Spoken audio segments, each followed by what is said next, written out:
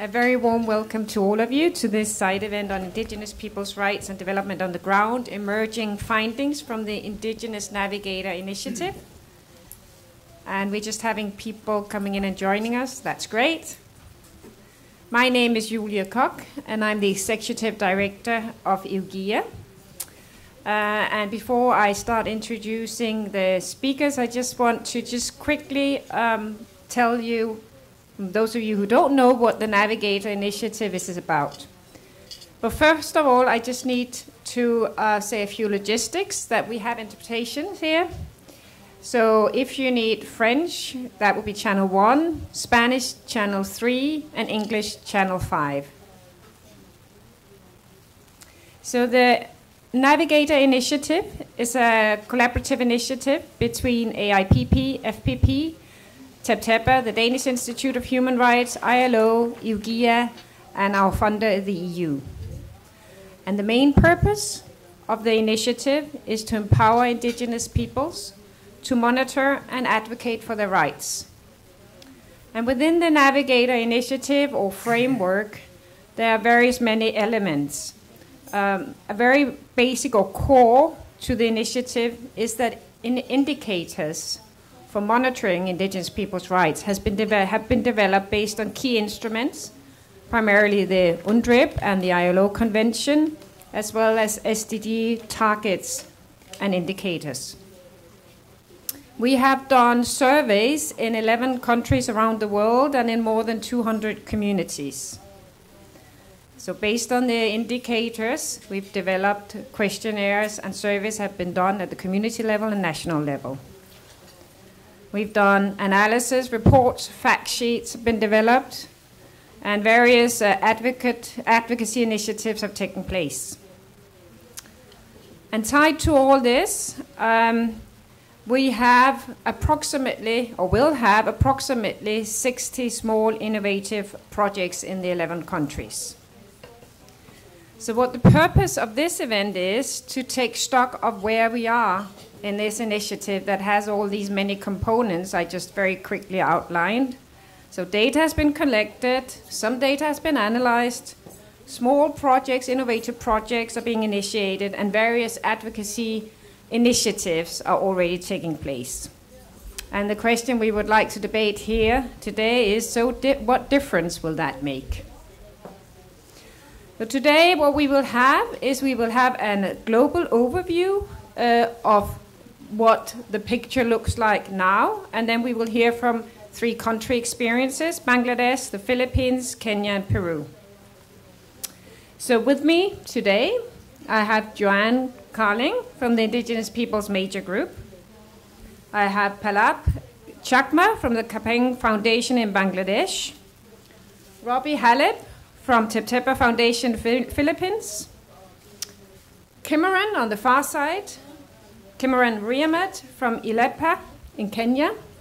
And then Shapion Noningo from the Territorial Autonomous Government of the Wampis Nation in Peru. And then later we will have closing remarks from Tove Søvndal, the European External Action Service, who sits over here, come up later, and Martin Olds from the ILO, who is also around.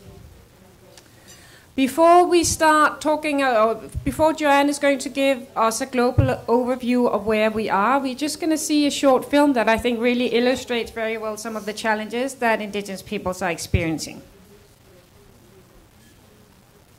So will we have the film on? Yes, we will.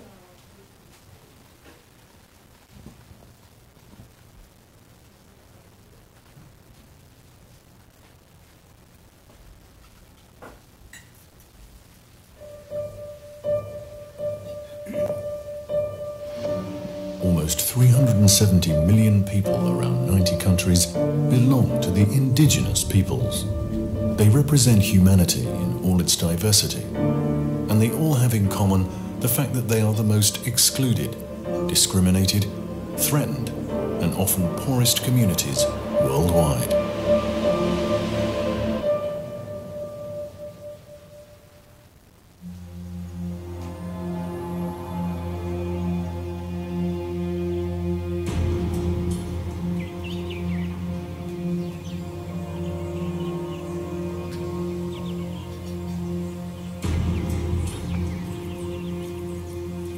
somos los peor engañados en este milenio que estamos.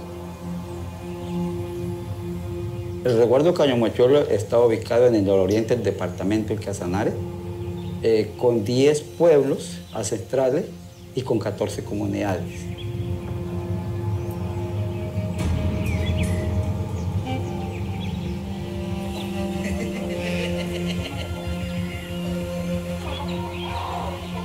El gobierno no ha querido reconocer que somos pueblos ancestrales, que nosotros también sufrimos y que somos Colombia y que hacemos parte de Colombia.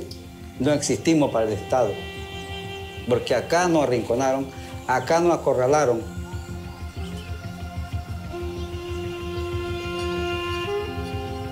Nos trata todavía como salvajes, sabiendo que hay una norma, hay una ley que tiene el Estado para que nosotros seamos atendidos como pueblos indígenas y pueblos vulnerables de muchas necesidades.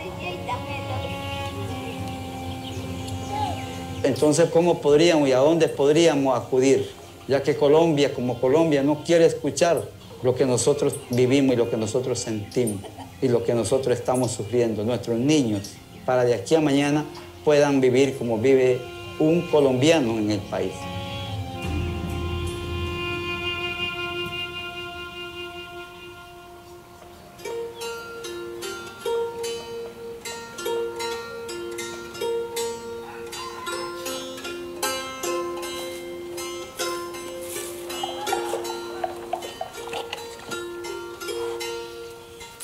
ปัญหามันอยู่ตรงที่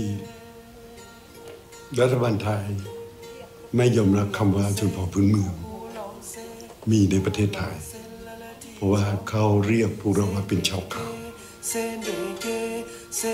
นี่เป็นประเด็นที่ถูกหมายความว่าถูกปฏิเสธโดยปริยายว่าชนเผ่าพื้นเมืองไม่มีเมื่อชนเผ่าพื้นเมืองไม่มีเนี่ยกฎกติกาต่างๆระหว่างประเทศเนี่ยก็ไม่มีผลต่อการที่รัฐบาลต้องมารับผิดชอบมันดูแล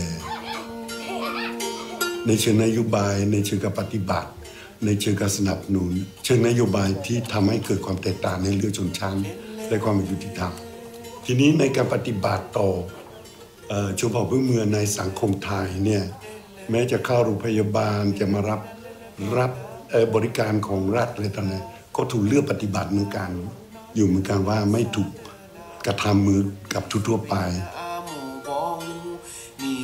และยิ่งเชิงนโยบายในเรื่องกฎหมายเรื่องสิทธิ์แน่นอนคนที่อยู่ในป่าไม่มีสิทธิ์ในที่ทำกินไม่สิทธิ์ที่ถูกต้องตามกฎหมายก็เป็นกลุ่มที่เสียเปรียบนี่เป็นประเด็นที่สำคัญ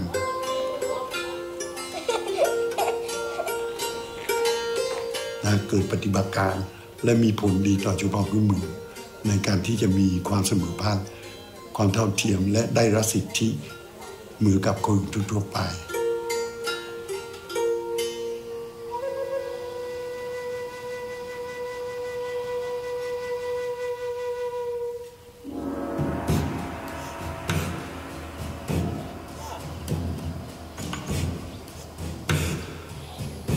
In Nepal, indigenous peoples that have been discriminated against their cultural life, social life, political life, economic life. Indigenous peoples have been organized for these kind of movements to ensure their own rights at the constitutional level, at the policy level.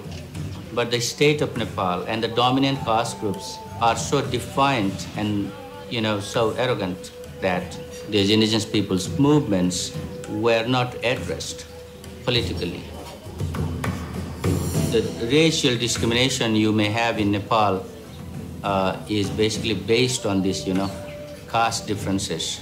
It's still an exclusionary state and an exclusionary society.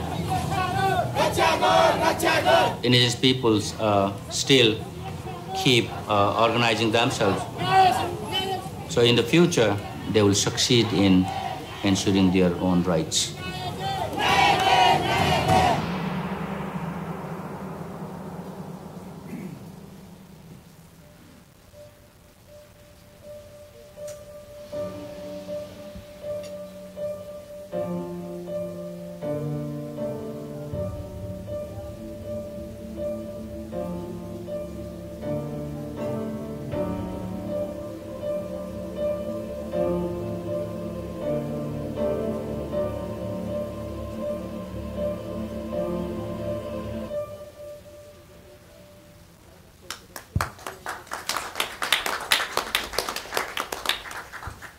So lack of recognition, discrimination.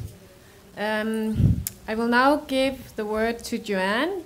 Joanne will give us an overview of what some of our data shows and reflect on some of these issues.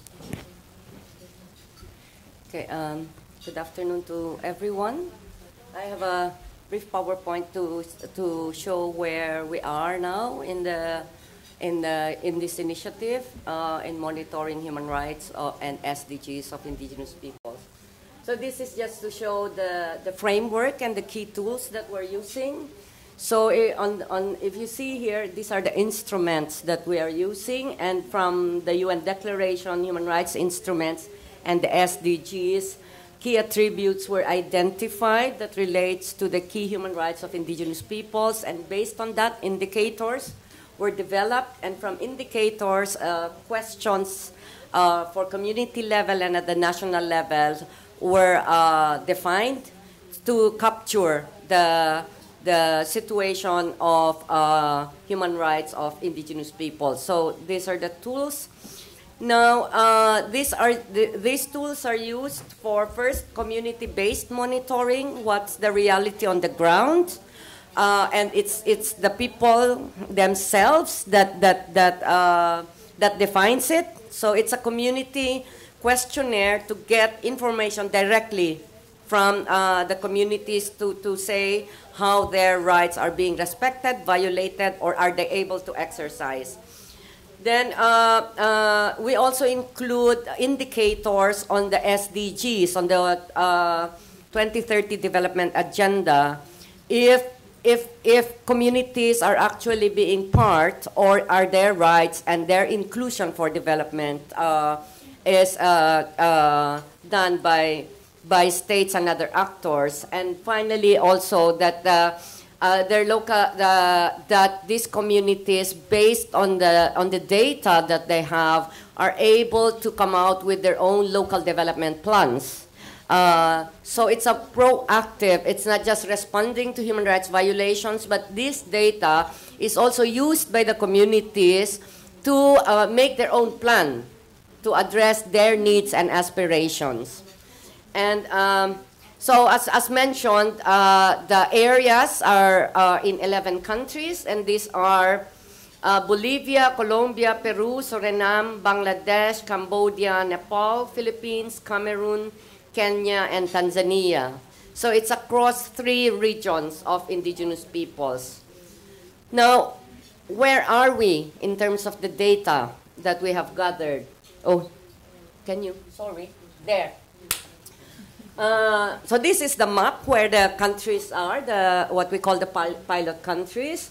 So in terms of the community surveys, there's already 134 community surveys, meaning data were collected directly from community members in 134 communities across the 11 countries. Next. So, so this one shows the 134, and it's already in the data portal. 86% are already put in the data portal. And the community surveys cover more than 250,000 indigenous peoples and representing more than 200 indigenous communities across the world. Now, this is an example of the collection of community data and explaining the Indigenous Navigator initiative, just to show the face. Now, the national surveys, and the national surveys include the legal framework. Is there recognition of rights at the national level? What are there programs addressing indigenous peoples? So this survey is already completed. The last one is just under review for uploading in the data portal.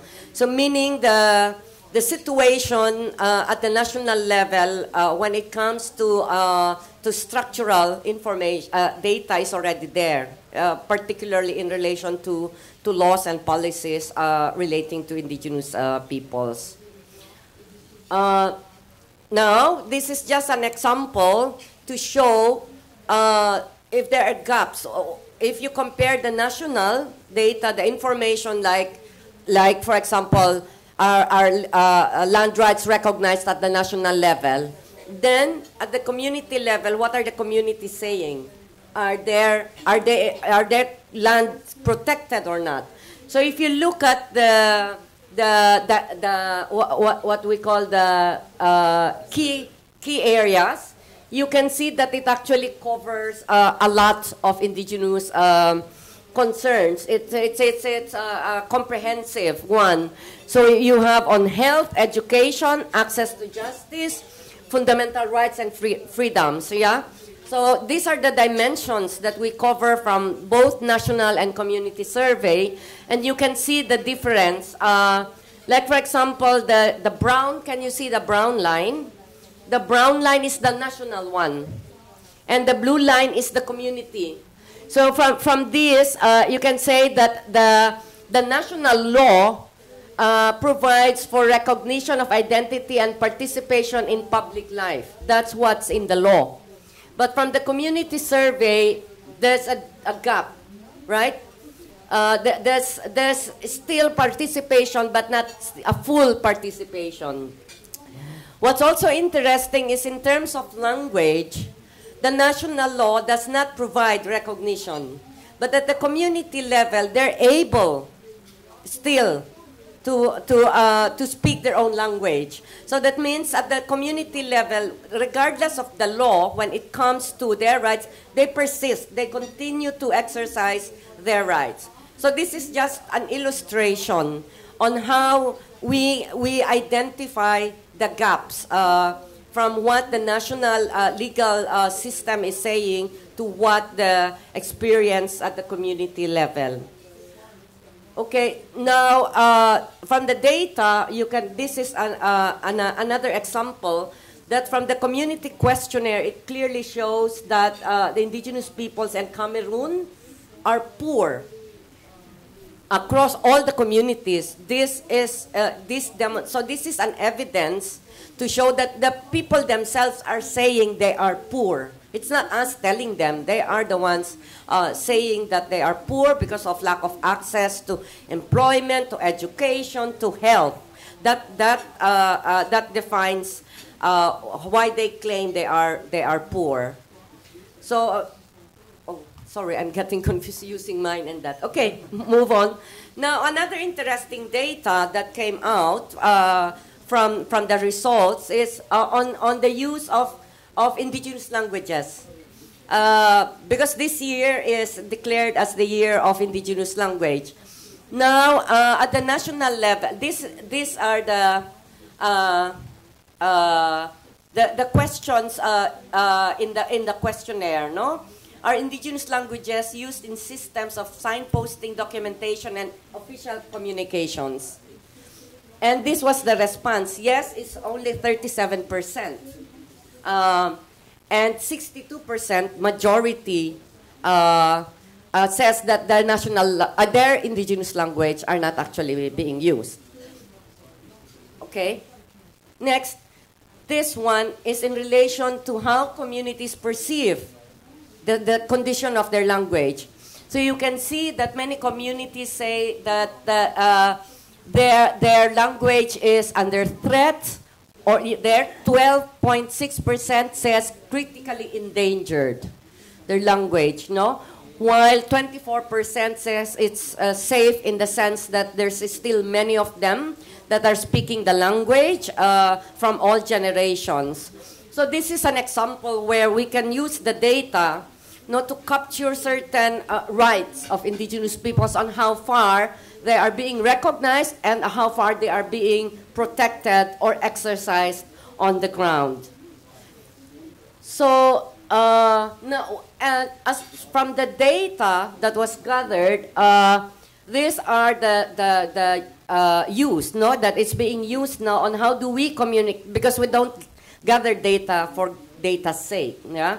The reason is we want to use this to advocate and draw attention to the conditions of indigenous peoples. So national fact sheets are already out there, published. The national fact sheets include data on the statistics, na population, socioeconomic conditions of indigenous people. So that provides a glimpse on the situation of indigenous peoples in the pilot countries. Next. Then the data is also used actively for advocacy activities. Many are actually in relation to SDGs. As you know, that the SDGs is now in the process of implementation. So in Colombia, for example, they're using the report on the status of indigenous peoples and SDGs to present to the government what are their needs and aspirations that should be included in the SDGs. And we're using the pledge of leaving no one behind as an entry point to push, look, indigenous people's rights are being violated, and you know, and this is a factor why we are not included. You see, so that's just to explain. Then in Nepal, they actually developed a 5-year development plan, and they have submitted that should be included in the SDG plan of the national government. And the plan was based on the expressed needs and conditions of indigenous peoples as per the data that was gathered. What's interesting is that communities, when they respond to the data, to the questionnaire, and when you send back the response, they're actually surprised when you show that, then they realize that, you know, the situation when it's shown to them is bad, that they never realized. For example, some communities, they actually don't know that they have rights on their lands. So in the process of the data gathering, they actually realize that they actually have rights, and that the violations are taking place without them knowing it. So but now with that knowledge and the data that they have, they now use it as an advocacy tool. So also in this is exactly the case, the one I'm explaining to you in Cambodia, where they are now using the data to present what are their needs and priorities in line with the IP development framework in Cambodia. This is a positive thing because the Cambodia government decided to have an IP development framework, and they're now engaging with indigenous peoples. Now, also in the process of the SDGs, I don't know if you have heard what's called the voluntary national reviews, where countries report on how they are implementing the SDGs. And for this year, Cambodia and other countries are going to report. So, so the data is going to be used to show the realities on the ground and how indigenous peoples can be incorporated. Yeah. Okay, and these are the other advocacy activities, from, you know, having negotiations and dialogue with local governments, doing outreach to media to present their situation, and among others. Next. Now, the other interesting component is the community development plan, as already mentioned by Julie. Since communities are also going to develop their own plans, what we have now is that there are 18 community initiatives that has been approved for funding, and at least 20 communities are using their community plans to have dialogue with governments and others for these plans to be supported. And for the overall, there will be 66 communities that will receive funds for their community plans. Now, the wider picture now is to show another data is that the National Action Plan for Implementation of the UN Declaration was a commitment made by governments under the outcome document of the World Conference of Indigenous Peoples. So far, not a single government has come out with that plan. Next. And also bridging the use of these tools by national human rights institutions. There's already 27 national human rights institutions across 3 regions that are trained on the Navigator and are very much keen to use the Navigator, including the result in taking action to protect the rights of indigenous peoples.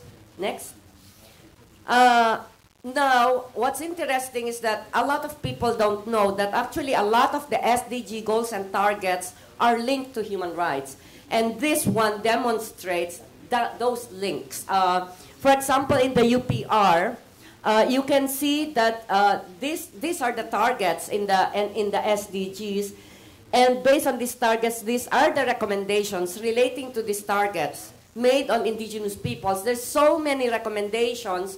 For example, telling governments that they should respect and protect land rights of indigenous peoples, that they should implement free, prior, and informed consent for projects by business corporations.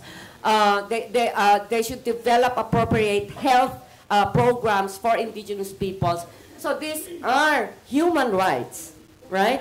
The UPR is the body that evaluates how governments are performing their human rights obligations, and these are the legally binding human rights instruments. So you can see that it's the link between the human rights and the SDGs as it pertains to indigenous peoples. Next.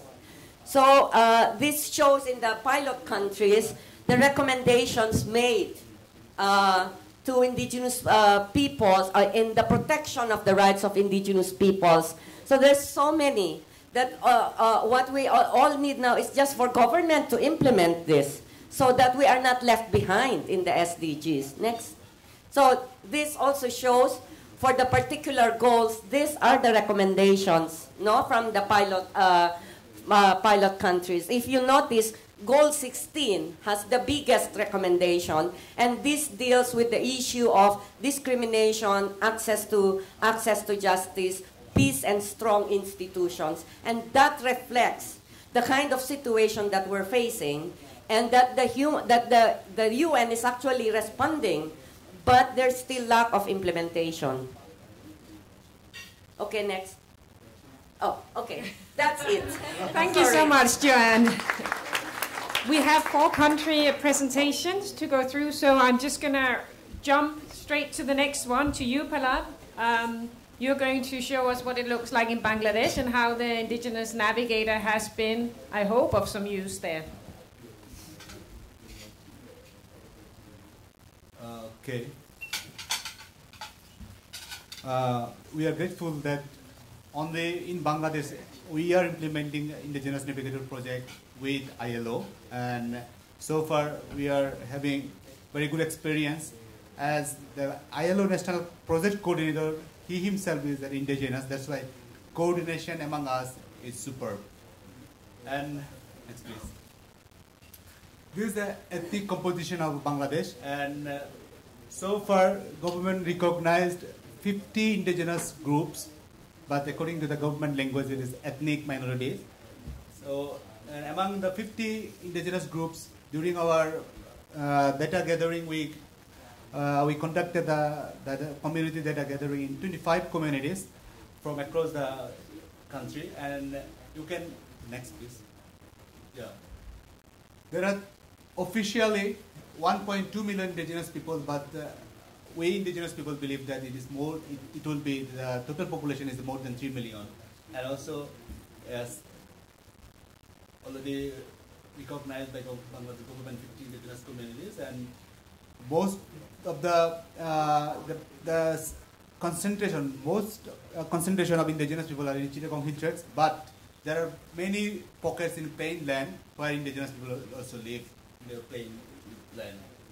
And Bangladesh is one of the countries that ratified ILO Convention 107, and now we are encouraging and advocating to Bangladesh government so that they come forward to ratify the ILO Convention 169. And for this,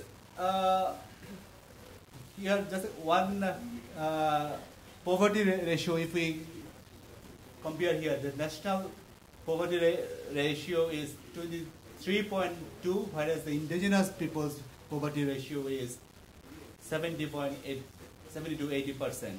And for this project, from the Bangladesh government perspective, the Ministry of Chittagong Hill Tracts is the focal ministry. And next, please. We conducted community data gathering from 25 communities, and we covered 486 individuals. Next, please. Now, I would like to share about some of the findings on education and also employment.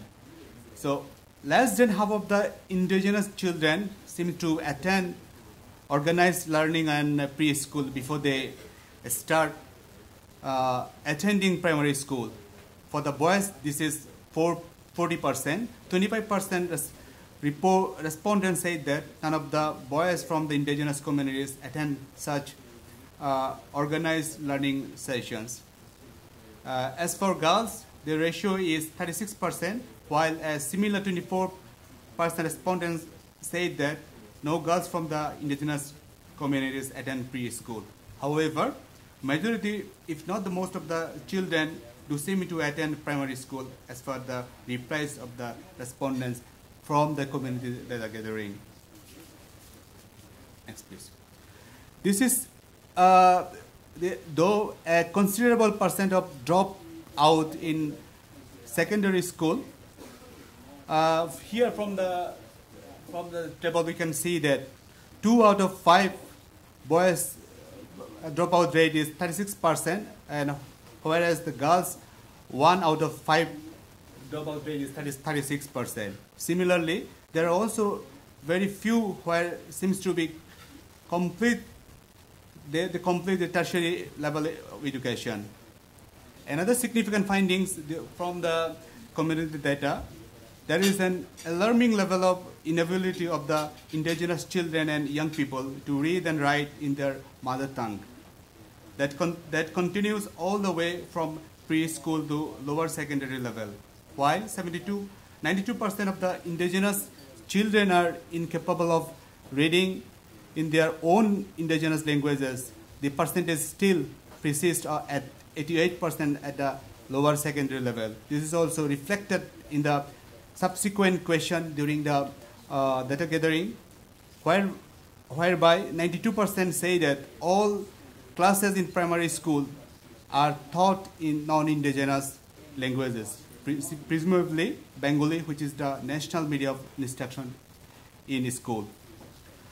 Now about the accessibility of the school, less than half of the indigenous children have schools within inaccessible areas. And during the data gathering, we also considered the government schools, government primary schools. The culture, traditions, and heritages of indigenous people is little reflected in a positive manner in the primary school curricula. 54% of the respondents felt that these not at all reflected, whereas 44% thought that this is the case only to limited extent. Because previously there were sub-derogatory and some information about the indigenous people in the national curricula. So this was, we communicated with the National Board of Curricular, and accordingly they have corrected some of the textbooks. In terms of employment, an overwhelming percentage of the indigenous peoples communities continue their traditional occupations. In the response of the question, can your community perform their traditional occupations? The community responded that to a limited extent is 56%, to some extent 20%, and to considerable extent is 16%. It is nevertheless clear that traditional occupation of the indigenous peoples communities are receding, and evidence of the rapid socioeconomic and cultural changes that these communities are currently going through. It is also revealing from the fact that most of the young people seems no more engaged in vocational education, training, or employment, meaning that vast majority of them are unemployed or are search of employment, and those who have, very few of them are employed in formal sector, such as they have jobs with normal work hours and regular ways that are recognized as income sources on which income taxes must be paid. Consequently, there is significant level of out-migration. I think next. Yeah.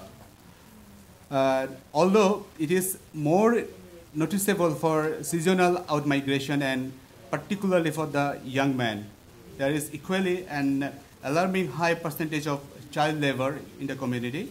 And child labor that affects education of boys aged between 5 to 11 years is 68%, and 12 to 14 years is 80% respectively.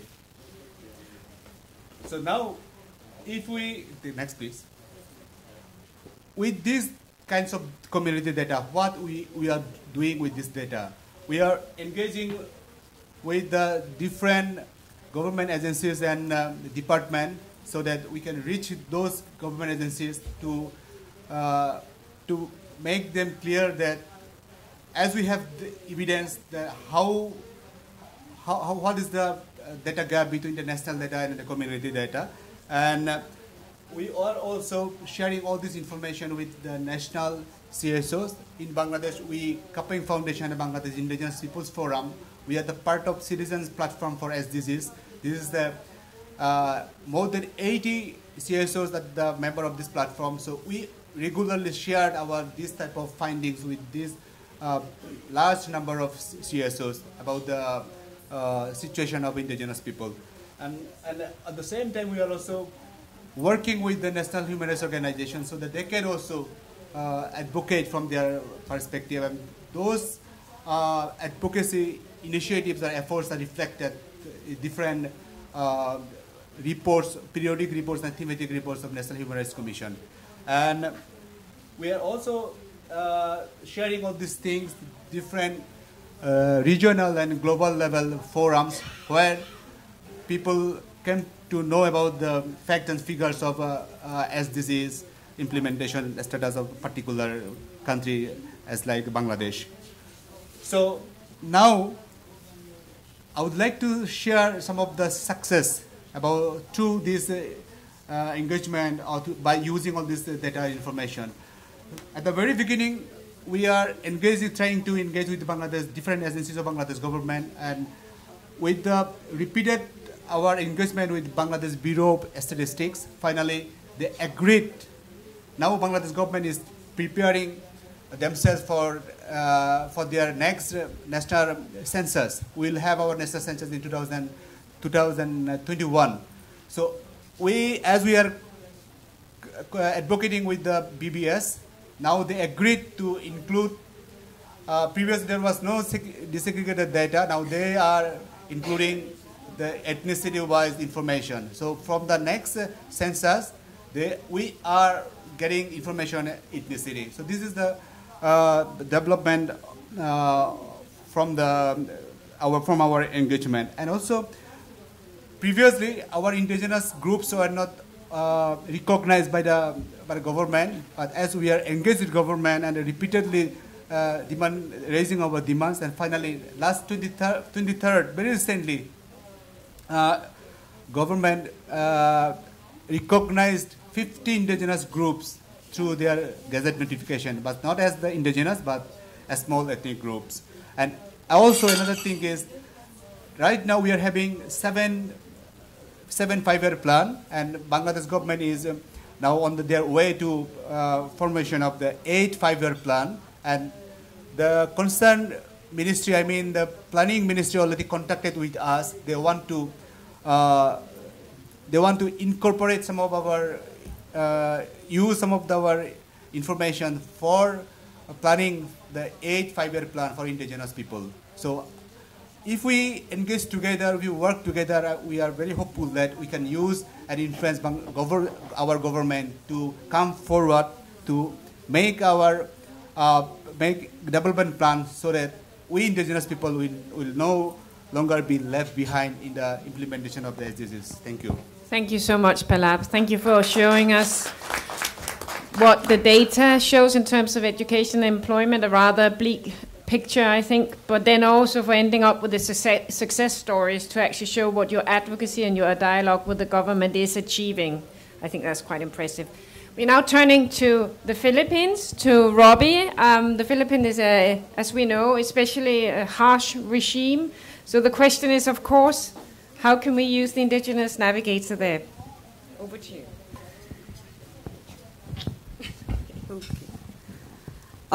Thank you, Julie. Okay, the Indigenous Navigator initiative in the Philippines is being implemented by Tebteba Foundation in partnership with indigenous political institutions and indigenous peoples organizations. So I'm part of the team assisting our communities and our political institutions going through this process. Next. Now, just to give you an overview in terms of population, the overall population of indigenous peoples in the Philippines, it's around 104 million. According to the 2017 national population, it's 12 to 17% of the total population. Now, in our there is an ethnicity variable with our National Census Commission when they gather data on population, but how it was implemented in 2017, in 2012 and 2017 was quite weak because the enumerators who were gathering the data did not have much experience and information on how to gather ethnicity. So there's still, the number will still be higher if the ethnicity variable is really implemented well. Now, we are distributed in different parts of the country. 61% are in the southern part of the Philippines in Mindanao.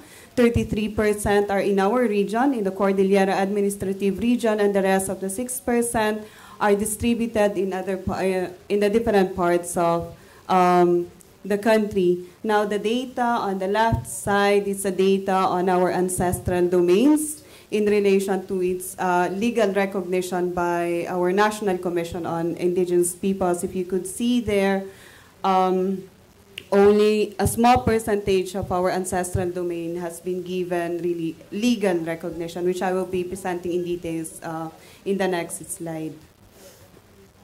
Now, just to show where we are working in the Philippines, the ones in purple, those are the communities that we are working with. So we are working with the Hanunuo Mangyans in Mansalay Oriental, Mindoro, the Tagbanwa Indigenous Peoples in Puerto Princesa, Palawan, the Dumagat Indigenous Peoples in Polillo Island, Manobo Indigenous Peoples in Bunawan, Agusan del Sur, Mandaya Indigenous Peoples in Davao Oriental, Erumanan de Manuvo in Cotabato, and the Teduray and Lambangian Indigenous Peoples in South UP and UP, Maguindanao. If you see there, we are working more in Mindanao because if you see the map that's there now, a lot of economic interests are being implemented in that part of the country. And you would see there on the right side, the military deployment in Mindanao is very high, with 74 battalions of military forces deployed there. Also because Mindanao is still under extended martial law that was declared by our government. Now, on mining in particular, 230 of the 447 mining applications are in ancestral domains. The colors are not quite clear, but the ones in red are the mining areas in ancestral domains of indigenous peoples. That's covering around 542,245 hectares of ancestral lands. Now, in terms of the recognition of our collective rights, we do have like legal recognition. We have the Indigenous Peoples' Rights Act, and it's the National Commission on Indigenous Peoples who is implementing that. But on the ground, when the communities were doing data gathering, data is coming out that even with local government agencies, they have low information on the Indigenous Peoples' Rights Act, and there's also this refusal to recognize Indigenous people's rights at the local level. And even non-indigenous peoples in the area, the mainstream population, have that kind of attitude of non-recognition and discrimination against indigenous peoples. And this is a common trend in all of the areas that we are working with. A key data that's also coming out from our areas is a violation to the free, prior, and informed consent. That's part of our Indigenous Peoples' Rights Act, where governments and private companies, if they're going to implement projects and activities in indigenous people's territories, they have to acquire our free, prior, and informed consent. But most of the time, it's being manipulated or it's not implemented. In the case, for example, of the Hunanuo Mangyan in Mindoro, the government is wanting to establish a tourism site in the sacred mountain of the Hanunuo Mangyan. And they are doing this. They're already building roads. They're already building structures in that mountain without free, prior, and informed consent of indigenous peoples. And this is one of our advocacy points right now in the area, where we are supporting the community in conducting lobby and dialogue with the government to conduct free, prior, and informed consent with the Hanunuo Mangyan of Mansane Oriental Mindoro. Now, I would also like to highlight the case of the Eruman and Nemanubo in North Cotabato, because the Bangsamoro Autonomous Region of Muslim Mindanao is already established, and they've been annexed as part of that region without their free, prior, and informed consent. We've been through the Indigenous Navigator initiative. We've been supporting them in conducting advocacy activities up to the national government to demand the government to implement the free, prior, and informed consent of indigenous peoples in the area, because they don't want to be part of that of the Bangsamoro Autonomous Region of Muslim Mindanao, but they've been forcefully annexed without their free, prior, and informed consent. There's also the expropriation of ancestral lands for plantation and tourism. In the case of the Tagbanwa in Puerto Princesa, Palawan, because they are in a coastal area, a lot of private individuals and companies have been purchasing their coastal areas to develop them into beach sites where tourists can go to. Now, the problem here is they have a certificate of ancestral domain title that's pending with the National Commission of Indigenous Peoples, and until now it's not being issued because of problems that we are encountering in the government processes.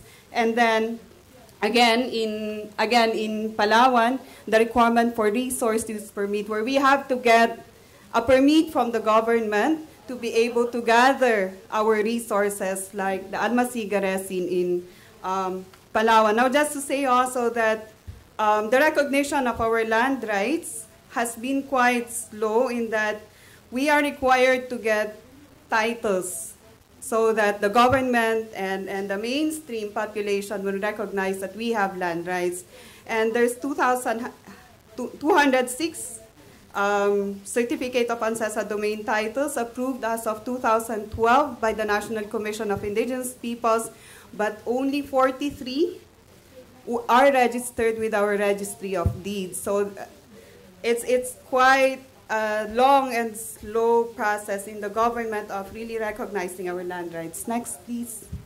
Now, on top of mining, on top of tourism, on top of dams, issue on dams, on top of the FPIC violations, we are also facing a number of cases of human rights violations. This is the national data, where there's 54 victims of extrajudicial killings in this current administration, 182 victims of illegal arrest and detention, 67 incidents of forced evacuation of indigenous communities, affecting a total of 38,841 indigenous peoples, 17 incidents of aerial bombings. Now, most of these, for example, the forced evacuation, the illegal arrest and detention, and extrajudicial killings are happening in Mindanao.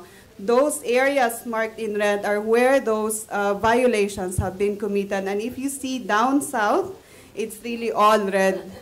So, and if you compare it to the earlier map, there's 74 battalions of military also in that area, and there's a lot of projects that's being implemented there. Now, there were also documented cases of forced evacuation among the Hanunuo Mangyan in Oriental Mindoro and in UP Maguindanao because of the infighting between armed groups and the state forces. There's a case of arrest and detention for practicing traditional livelihood in Mindoro where they used to do that, but then the government suddenly arrested these two farmers for cutting a coconut tree, and until now they're in jail for practicing their traditional livelihood in their own ancestral domain. And then the threats and harassment of indigenous peoples. One of our indigenous leaders from UP Maguindanao had to seek sanctuary last year because that was the height of the negotiations for the Bangsamoro Autonomous Region, and he had critical views on that, and they were already threatening him, so he had to get out of the community. Next.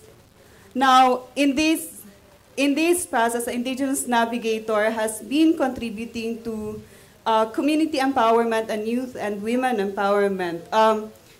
It's the community who's gathering the data. That's why, if you notice, Philippines only had 3 in the global portal, but it's been a learning process. It's been an empowering process for the communities where they were able to see their situation and they were able to reflect on, for example, the weakening indigenous political systems that they have. So it was a learning process, it's a reflection process, and it's also an empowering process for them to know and learn about their rights. Now, for the youth and women, most of the data gathering team that we've involved are youth and women, and it's also been an enriching experience for them to be part of this initiative. The Navigator is also supporting and strengthening indigenous political institutions and organizations, because alongside the conduct of data gathering is also capacity building activities on finance management, organizational management, leadership trainings for our indigenous leaders, because we need to do that for them to be able to advocate effectively for their rights and issues. We will be implementing, in the coming months, we will be implementing some pilot projects, and this will be supporting traditional livelihoods of indigenous peoples. And just last 2 points, the data that's been gathered is also helping them update their strategic plans, the strategic plans of indigenous political institutions and their ancestral domain sustainable development plans. And at the national level, we are partnering with the Commission on Human Rights in their Human Rights Observatory. It's also a database similar to the Indigenous Navigator that's monitoring the implementation of human rights. Thank you. Thank you so much, Robbie. It's a terrible situation in the Philippines with the threats, arrest, intimidation, and even the killing that is appearing. And yet, what we hear is that the Indigenous Navigator initiative is a positive aspect within that setting of empowering indigenous peoples, especially the women and the youth, and in forging partnerships. So thank you very much. We swiftly move on to the next speaker. That's Cameron from Kenya, that's going to tell us a little bit about, when we talk about the Indigenous Navigator and the climate situation in Kenya and elsewhere, but now we're talking about Kenya, what use do we have of the Indigenous Navigator?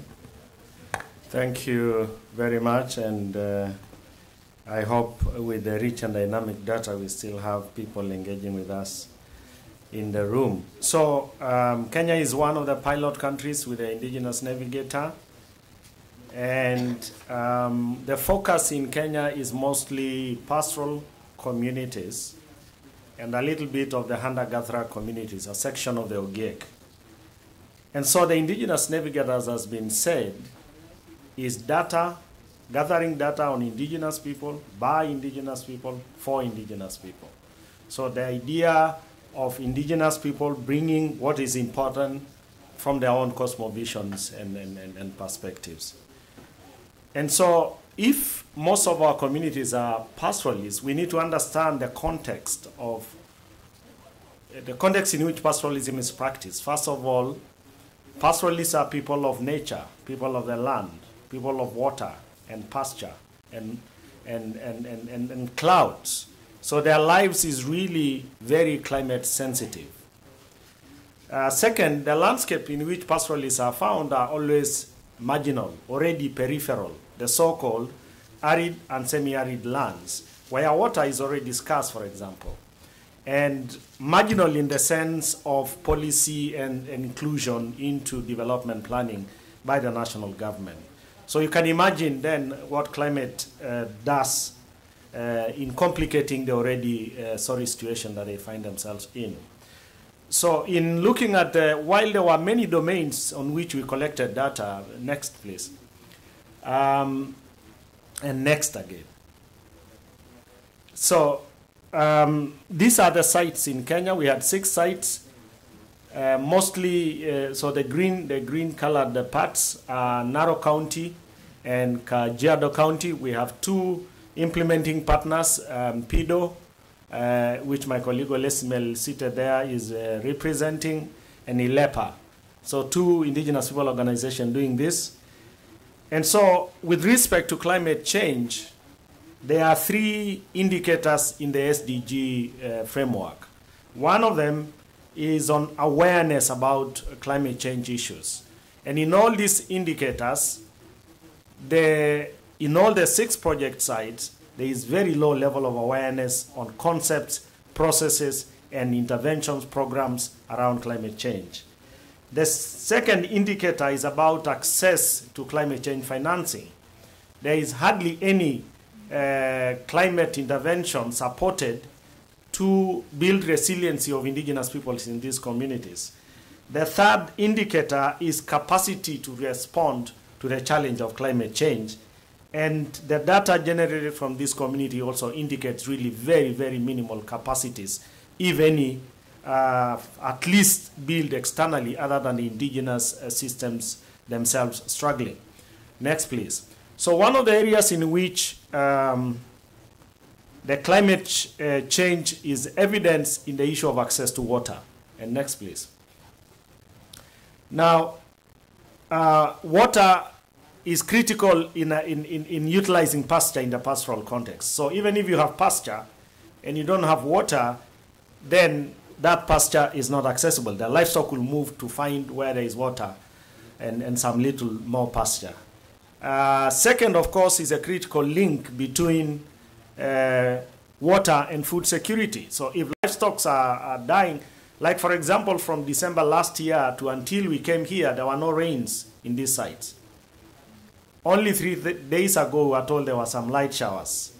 And so these are very, very, and this was meant to be the long season beginning February. So, and the rains did not come. And so the photos I showed earlier is a link, of course, between the problem of climate change and encroachment into the Masai Mara forest, which feeds this landscape. And encroachment is not by indigenous people, it's by other Kenyan who are mostly agricultural communities. And for the first time in the history of this landscape, 3 of the main rivers emanating from the Masai Mara dried up. So it's really, really, really a dire situation. The other impact that we saw gathering data is a disruption of indigenous knowledge systems. These communities for years have occupied this environment which are in this equilibrium, and they have managed intergenerationally to observe and arrive at trends which they use to manage their livestock. For this season, this is distorted. So certainly, the challenge of climate change, and in particular related to access to water, is a real situation facing and challenging these communities. But what is the place of the Indigenous Navigator on all this? So like we've seen in the other countries, one of the, I think, the gains and the important value of the Indigenous Navigator is that indigenous communities now have documented evidences of their position and perspectives and the challenges they are going in. As we all know, government is blind to oral knowledge or deaf. It understands text. And so we are able to facilitate documentation of these positions so that communities can have something they can engage their county governments with and the national government. And so we try to link this data to potential response spaces. One of them is processes related to climate change planning and financing, both at the county level, which is a devolved government level, and the national government. At the county level in Kenya, we have what is called a County Integrated Development Plan, which is a 5-year development plan upon which resources are put in to bring about the desired change. So, and incidentally or coincidentally for us, the 5-year cycle coincided with this data, and we managed to push in some of this data that we generated on climate change into the Narok and the Kajiado County Integrated Development Plans. It also coincided with a review of the National Climate Change Action Plan for the country. And also we had a chance to input this into the National Climate Change Action Plan. Third, also, Kenya has really had a lot of challenges starting RED readiness. And as luck would have it, again, this time the funds that came from the World Bank to UNDP, readiness is just being rolled out. So it was also an opportunity to input this data into the national RED readiness process and also shape the safeguard information system associated to it. We've also had a chance to engage with a pastoralist parliamentary group, which has also some devolved funds called the Constituency Development Fund, to try and prioritize issues of climate change to be financed through these funds. And finally, please move on. Of course, I forgot to mention the link between water. So you have both extremes. Now I'm told 3 days ago it rained and the road to our community is cut by floods. So you have both extremes. And there is a school, there is a small hut you can see in the middle of that flood. There is a small hut, Maasai hut, you can't tell it. It's submerged. And the issues of health now also associated to this flooding and climate change become a serious issue of concern. Next. This is a link between, of course, drought and livestock. And this community rely on livestock, and most of them die at the onset of rain because their dry pasture is swept away before the fresh one emerges. Next. And then, of course, we have heightened conflict again because of this water scarcity and natural resources associated with the climate change stress. Next. Next. And so what are we doing? So one of the components that was mentioned here about the Indigenous Navigator is a small project grant for these communities. And one of the things they prioritize related to climate change is actually water. And on the right there, we have a water pan, which we managed to desilt during this process by triggering funds from a local partner and the county government. And also we've been having ongoing hay to ensure pasture is available across the season. Down. Next. And so how do we then come up with diversified livelihood systems that are going to be sustained in the context of these difficult circumstances of climate change? So you have honey making, beads for women, and I should thank you for listening to me. Thank you very much. Thank you so much, Cameron. And of course, we all know the climate changes are here, and we're all affected by it, but we also know that those who are most affected by it are indigenous peoples, and yet the data from Kenya shows that they don't have access to climate financing, and they don't have the capacity to respond. But I also think that you really very clearly show that we know that it's not just the government of Kenya that is blind to oral knowledge. We need hard data. And this is what has come out of the Navigator, and you've been able to engage with the authorities and getting your priorities into the plans, various forms of plans. I think that's very impressive. So thank you very much. Let's move on to Xabion from Peru. And if you need translation, you now need to put on the gear. I've asked Xabion to talk to us a little bit about how the Navigator data has been useful in empowering the local communities. And also, as you've heard, we have these small projects as part of the whole initiative. in what way the projects can help reducing the huge inequalities we see in Peru. Over to you. Bueno, gracias. Okay, sorry, just one more. I've just been asked to say again that do you all have the channel? If you need English, it's 5 and French is 1. Buenas tardes. Mi nombre es Shapión Noningo. Soy de la Nación Wampis, Perú. Hasta el año fines de 2015 nosotros denominábamos pueblo Wampis, pero con decisión propia y autónoma desde noviembre de 2015 nos estamos denominando Nación Wampis, con la creación del Gobierno Territorial Autónomo de la Nación Wampis, que actualmente es nuestra institución.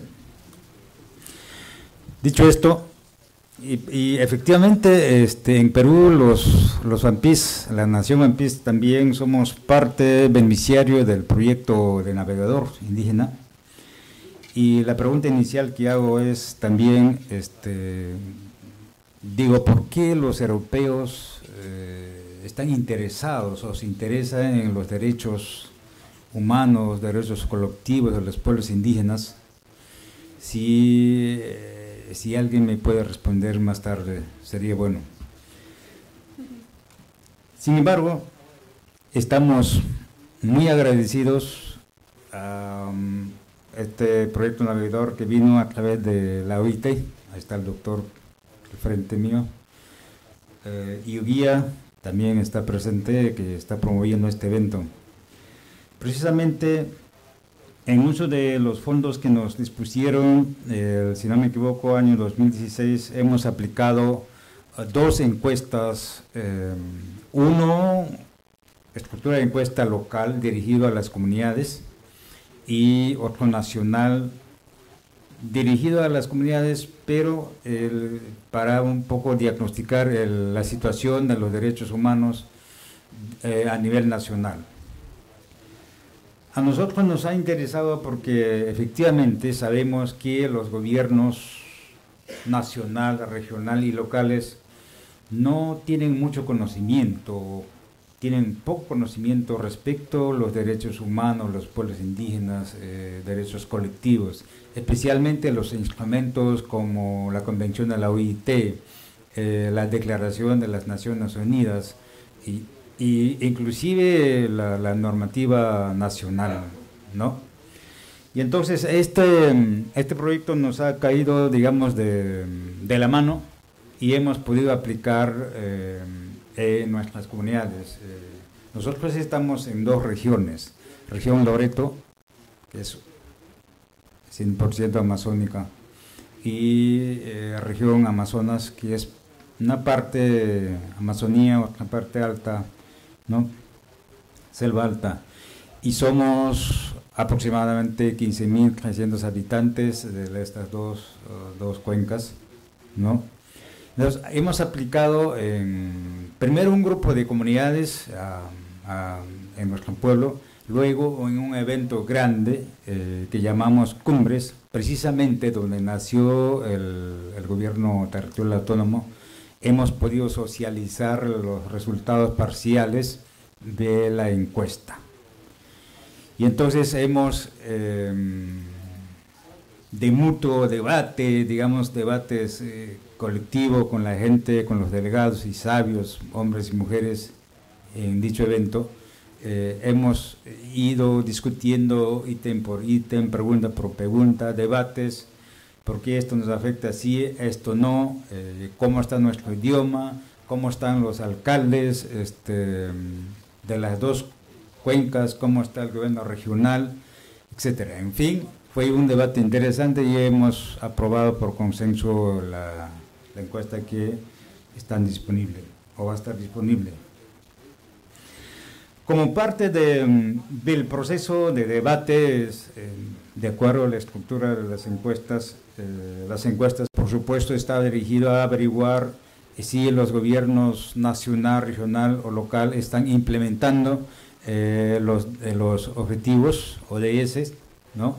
están implementando la Convención 169, están implementando la Declaración de la ONU sobre los derechos de los pueblos indígenas.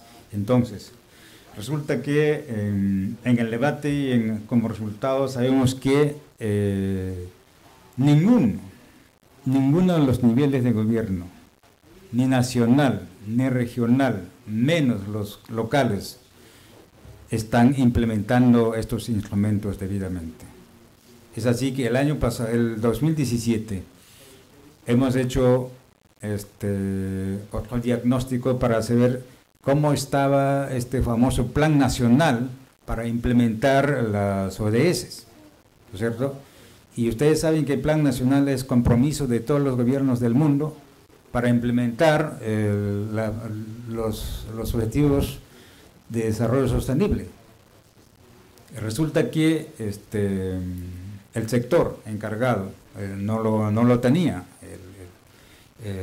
los funcionarios no lo conocen, los gobiernos regionales, menos los gobiernos locales. Así que ese es un reto para la nación ampis y por supuesto para los gobiernos locales. En el sentido, ¿por qué consideramos como reto? Nosotros entendemos que si la gente, si la población, si los ciudadanos, nosotros, los beneficiarios de estos instrumentos, no conocemos, no sabemos, entonces no podemos o no tenemos esa capacidad de influir, de exigir que se cumplan esos derechos consignados en distintos instrumentos. Entonces, primer punto es que nosotros hemos decidido formar un grupo de talentos humanos propios, no una capacitación, sino una formación. Y por eso es que este año, y por supuesto que como consecuencia del primer proyecto, nos han aprobado 2 proyectos pilotos. Uno de ellos es precisamente para atacar esta deficiencia, este vacío de conocimientos de parte de los gobiernos, distintos niveles, y también de la nación ampis. En este sentido, este año estamos promoviendo la formación de talentos humanos en estos puntos, en el conocimiento de los derechos consignados en el convenio 169, la declaración y ODS. ¿Cuál es la finalidad de la capacitación? Nosotros estamos llamando formación de líderes, formación de líderes, una escuela que estamos llamando Escuela de Líderes Sharian.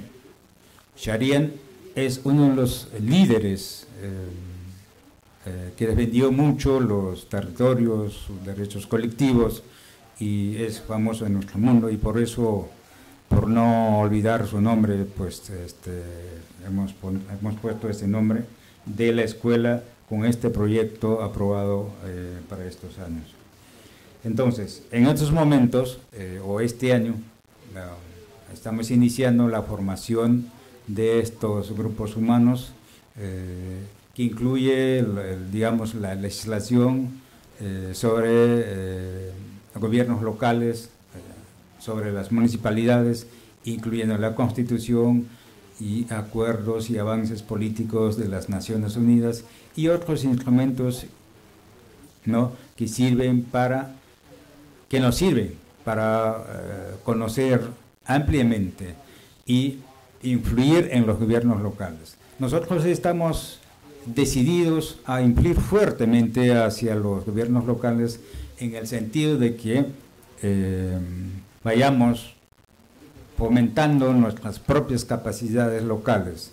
A través de este grupo humano formado vamos a tener al final del proyecto una instancia, una especie de entidad, no quizás una organización, pero un grupo humano que vamos a llamar observatorio legal.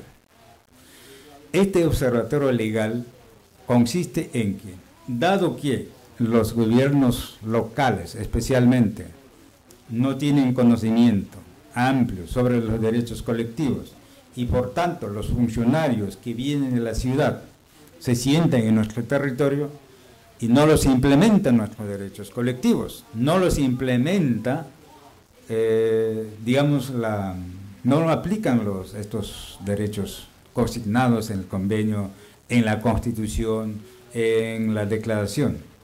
Entonces, este grupo humano, la función principal de este grupo humano va a ser que, primero, tenemos que suscribir un convenio marco con el gobierno local, de las dos cuencas.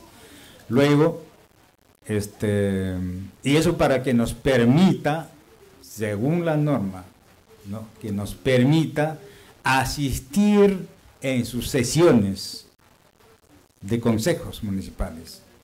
Y eso dice la ley. La ley permite eso, pero no lo están implementando. Y entonces vamos a aplicar esa normativa y estos muchachos ya formados van a sentarse un poco como a hacer seguimiento de los procesos de implementación de los derechos de los pueblos indígenas en esas dos municipalidades. Con ese resultado del seguimiento, los muchachos cada dos veces al año van a venir a informar en un pleno, en un debate, en las cumbres, en las asambleas, informar cuál es el avance de la gestión de de las municipalidades. El pueblo va a debatir, va a llamar a los funcionarios, al alcalde mismo, ¿no?, y decir: señor alcalde, usted en este punto estás fallando, en este punto estás bien, en este punto estás fallando, ¿no? El tema de contrataciones, de construcciones, de infraestructura, el tema de desarrollo humano, desarrollo económico, ¿cómo anda? O sea, ¿cuál es la gestión? La idea aquí es apoyar a los alcaldes a mejorar su gestión cada día, de manera progresiva, de manera que al final como resultado sea que los alcaldes hagan una buena gestión de calidad favorable en todos los aspectos en todos los aspectos de la vida, ¿no? Porque en estos dos distritos o dos gobiernos la mayoría de población somos el 90% los huampís, ¿cierto? Así que tenemos todo ese derecho para exigir a los gobiernos locales que se implemente debidamente los derechos consignados, los instrumentos que ya mencioné, y esa es la finalidad. Y por eso, dado que el tiempo ya nos ganó, eso es lo que estamos haciendo gracias a este proyecto, y vamos a continuar implementando este proyecto. Gracias. Thank you so much, Apion, for showing us a country like Peru that's ratified the right conventions, doing the national plans for the SDGs. There's still a big gap in terms of local authorities' knowledge of indigenous people's rights, but also of the communities themselves, and how the Indigenous Navigator has helped to build that knowledge and empowerment. And we are very much looking forward to following the School of Leadership to see what comes out of that project. Now, we have 20 minutes left, which means we do have a little bit of time for questions from you, the participants here. So, time to raise your hands, put a question. And I should say, while you're thinking, I could just keep talking, I should say that I need to repeat your question for the interpreter, which means make it short, because otherwise I'm not going to get it. Yes? Yes, you in the green jacket. Peter Dawson, I'm an Aboriginal man from the Aboriginal Nation in Australia. I work for the Norwegian National Human Rights Institution. And thank you so much for a really interesting presentation, and it's really relevant to our work as a National Human Rights Institution with the Indigenous Sami people in Norway. I was hoping someone could elaborate a little on how national human rights institutions have used the Indigenous Navigator tools, and whether it's the human rights institutions themselves gathering the data, or is it more of a supportive role with Indigenous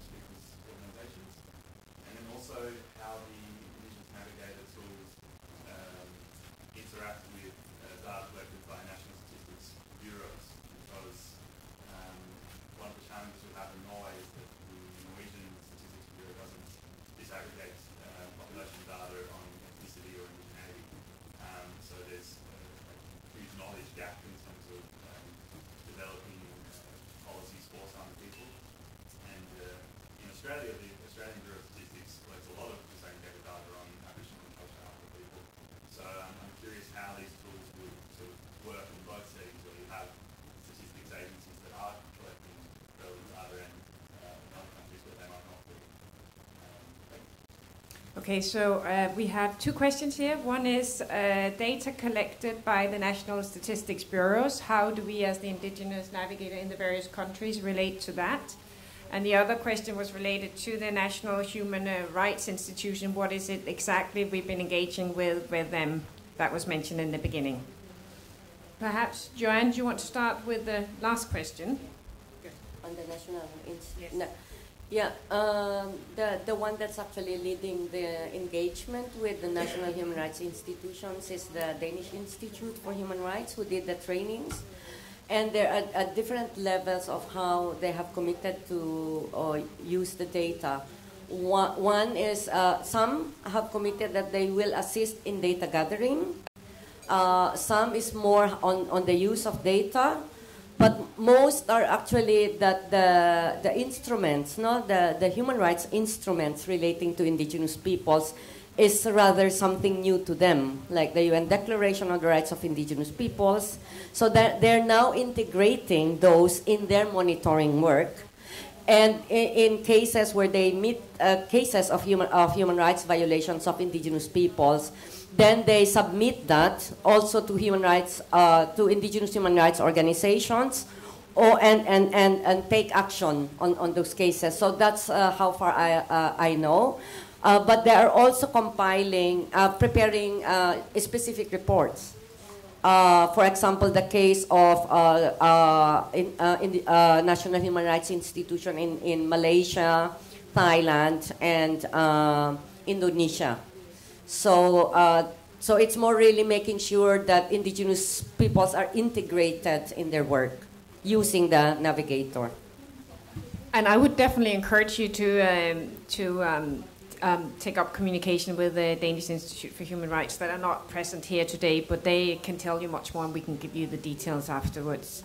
So the issue about the National Bureaus of Statistics, we heard from Palab that you've been quite successful in pushing them to have disaggregated data by ethnicity. Just before you get to explain a little bit more about that, then perhaps I just want to ask some of the other panelists whether you have had any engagement with your statistics bureaus. Yes, if you have. On the statistics, it's quite difficult to really get the actual population of indigenous peoples in the communities that we are working with.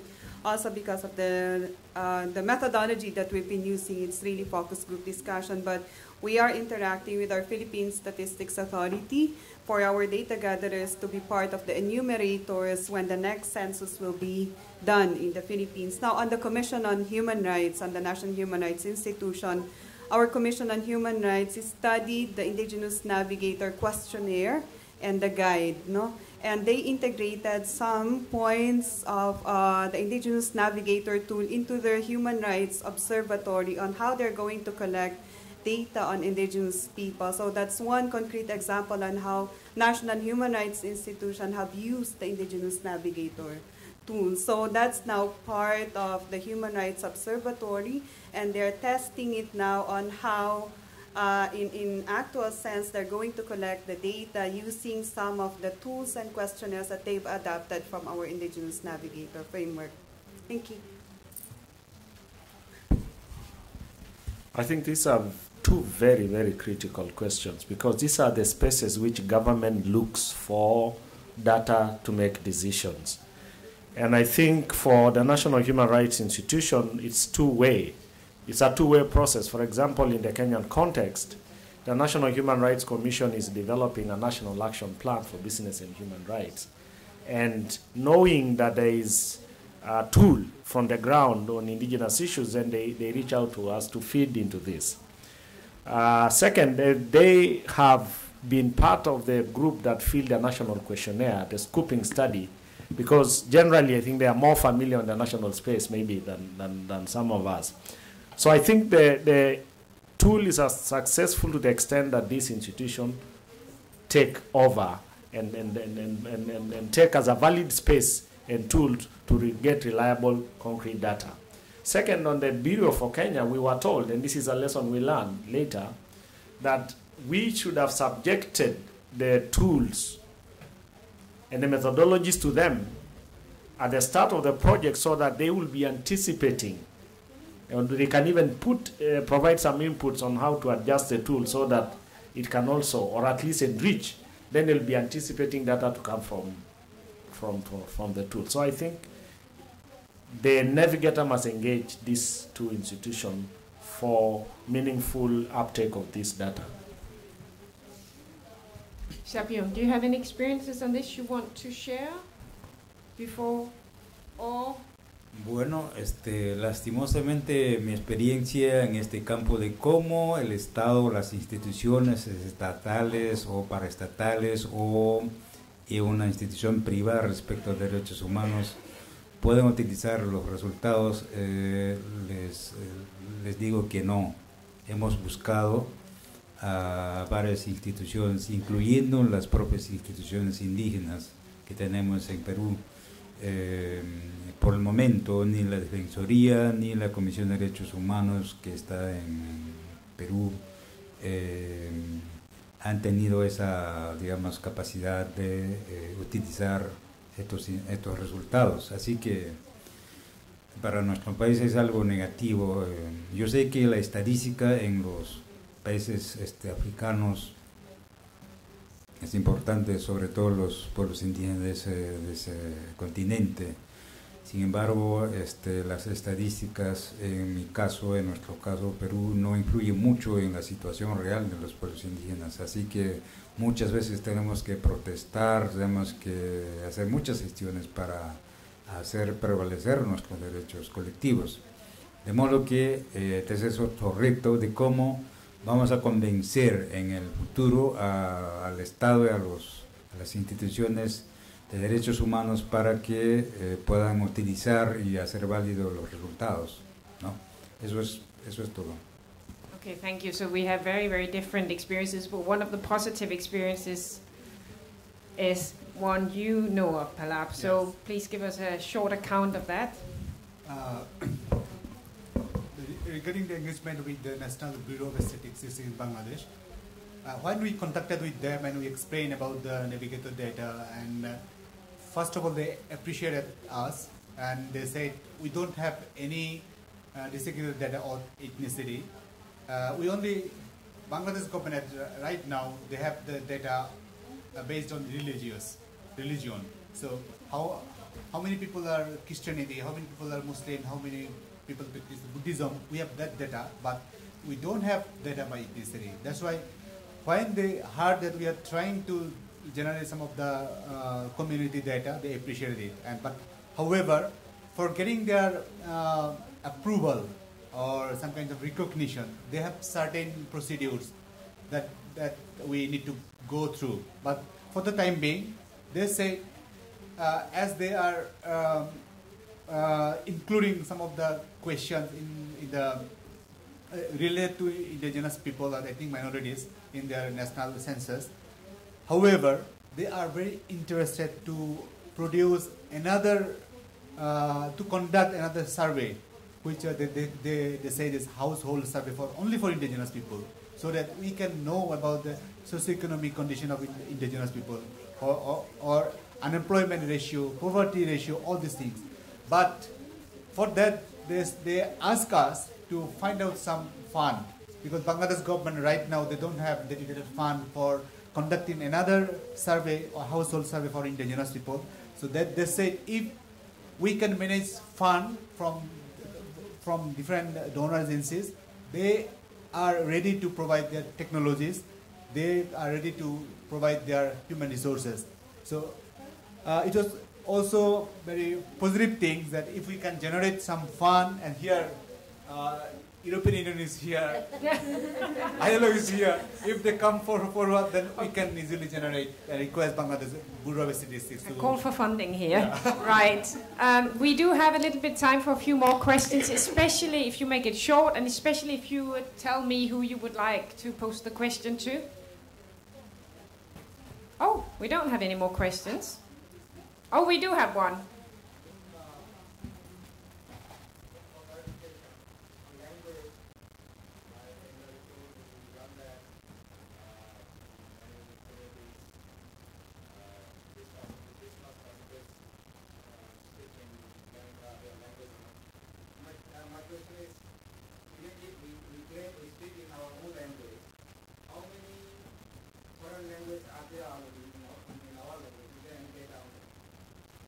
So even though we claim to speak in our own language, how many foreign languages? In the national or in the community? Yes.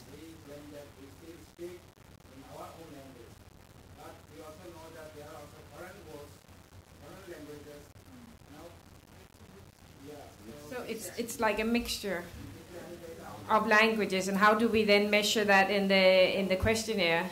Okay, that's a good question, but Joanne has the answer. Excellent. No, the question is more directed on the indigenous language, on how people are still able to speak their language, but it does not provide for comparative to other data, other languages. So basically, it's the indigenous peoples themselves assessing their language when they, when they reply to the survey. If there are no more questions, there is one question from the Norwegian Institute of Human Rights, Australia/Australia. Yes, go ahead. I'll take a follow-up on it. One of the concerns that's been expressed to us from some communities is the misuse of data about them, and historical misuse of data, collection of data about ethnicities. There's a fear in a lot of some communities and institutions that if we do start disaggregating data based on some ethnicity, how do we protect it from misuse? So I'm wondering if that's factored into these tools, and maybe because it's data collected by Indigenous peoples themselves, the Indigenous peoples can determine how it is used, which is harder with data that's collected by national statistics. Yes, I think this is a very good question, and something we've discussed a lot, because this is basically about security. I mean, it is the no, I'm answering the question. I shouldn't be sorry. No, I am supposed to repeat. Yes, thank you. I just got confused with my role here. So the question is around data collection, and especially Sami communities have been concerned about the abuse of data collection, and whether we have an issue in this initiative about data being collected based on ethnicity and the possible abuse of that data. Good question. I'm not going to answer it. I'm going to. On that point, there's a great book released really recently by the Australian National University called Indigenous Data Sovereignty. And a book, Indigenous Data Sovereignty, that we could all read if we want to. But thank you. So who would like to answer that? Joanne wants to. Yeah, we're pretty much aware on that. So there's always the consent. That's one of the basic questions that's been asked for communities. If one is to get the consent on the data, and second is a consent whether they want to keep the data for themselves or to share the data. So because the data can also be gathered, but it will not be shared. So that is for them to decide. And if it's going to be shared, what will be shared and what not to be shared. That's another layer. And third is the identification of the source of data, whether they want that to be public or to make it confidential. So those are the layers of sort of security in terms of the data. But it's very much part also of the free, prior, and informed consent. Those will be the last words. We have to finish at 3. I'm sorry, Robbie. And we have Martin from the ILO and Tove from the EU to give the final closing comments. So Martin, I ask you to just summarize 2 achievements of these initiatives and 2 challenges. Maybe you want to start the other way around, but yeah, you have a few minutes. Certainly the ILO would not like to have the last word on such a complex partnership and collaboration over a little while now, and it's a pleasure to see each time really this evolving, and the way we are using this tool is diversifying and maturing in many ways. It will be difficult to try to summarize, and that I think is not my role.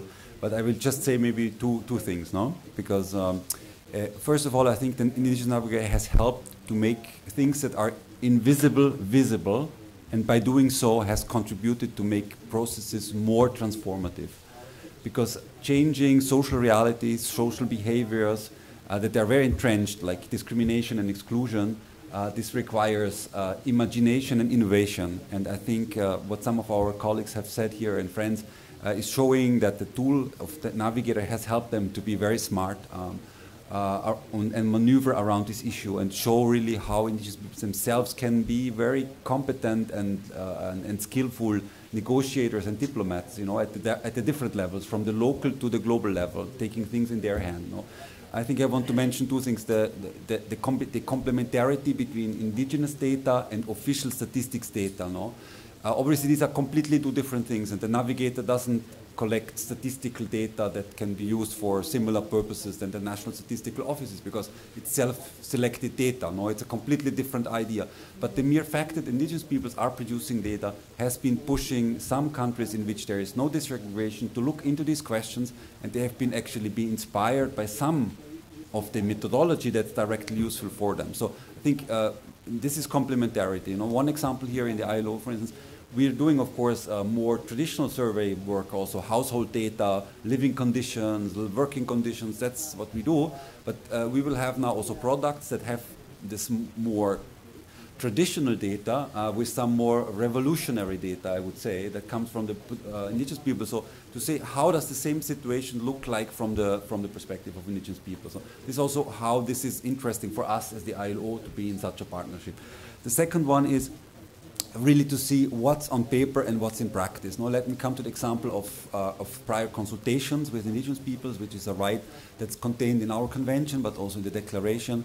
A country might have a beautiful law that requires consultations with indigenous peoples with a view to reaching agreement or consent on measures that affect them, but in practice, this consent is never reached. There is never ever an agreement reached in no case.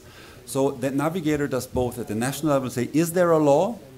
And secondly, how is it applied? Is there any case where we have heard there's agreement reached? And if it is not the case, then the right to consultation has not been properly applied. So these are very concrete applications. We know all of that, those who work in this, that application and implementation is weak, but we find new ways of making that visible and bringing that into the debates at the various levels that we're engaging with stakeholders that are duty bearers. Government unities are duty bearers in order to ensure respect for human rights. So I would leave it with that and give it back to you, Julie. Thank you very much, Martin. And now to you, Tove. So is this a data revolution, and how do you see the future of such an initiative in advancing indigenous people's rights?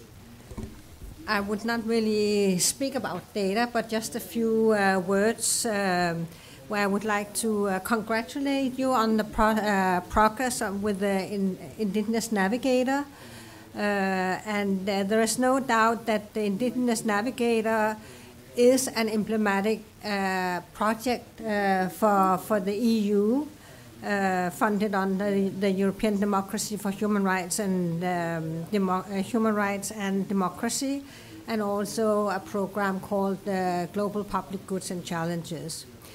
EU policies has 2 priorities, based, of course, on support for the UN DRIP, that is non-discrimination in relation to all human rights, being civil, political, economic, social, and cultural, and also in addressing the threats indigenous peoples experience in relation to land, environment, climate. And I think what I hear here is that these rights, I mean human rights, is also by linking it to the SDGs, are really made very tangible.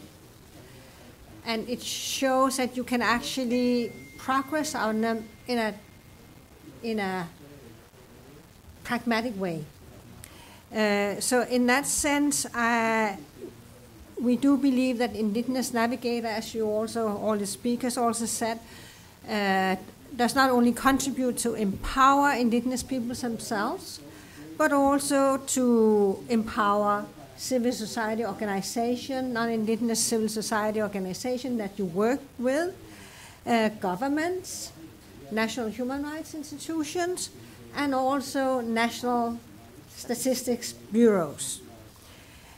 And in that way, I think it heightens the hope of a better recognition and understanding of Indigenous people's rights, and thus of progress. So, thank you. Thank you so much, Tove. Very nice ending on those positive words. And then I'd like to thank you all for joining us here. And please help me thanking the panelists here.